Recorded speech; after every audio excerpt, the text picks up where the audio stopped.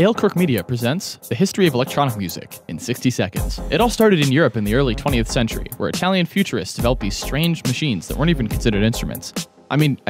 What? In the late 30s, American composers like John Cage started making super experimental recordings using things like amplified coils of wire and turntables. Electronic sounds didn't really hit the mainstream until this glorious invention hit the market in the 60s. The synthesizer. Soon enough, everyone and their grandmother were laying down sweet synth riffs in their tracks. More music continued to feature synths and drum machines in the 70s and 80s, where disco, new wave, and questionable hairstyles were the face of pop music. French duo Daft Punk continued this upward trend into the 90s, despite the fact that they're actually robots. Within the last 10 years, artists like Deadmau5, Skrillex, and Diplo have taken electronic music to the next level with their in-your-face productions, and really helped make it popular with all those crazy kids. This has been the history of electronic music in 60 seconds.